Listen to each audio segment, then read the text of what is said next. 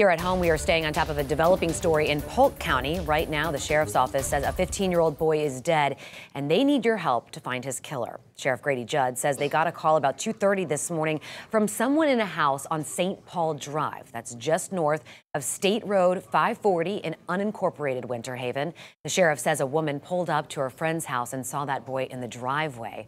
Investigators say no one else reported seeing or hearing anything. We need calls, we need help. An anonymous phone call to Crime Stoppers will get you $5,000 cash for just telling us who murdered this 15-year-old boy last night. Sheriff Judd says the investigation revealed the boy was a gang member. The number for Crime Stoppers, it is on your screen right here, 1-800-226-TIPS. You can also dial **TIPS from your cell phone.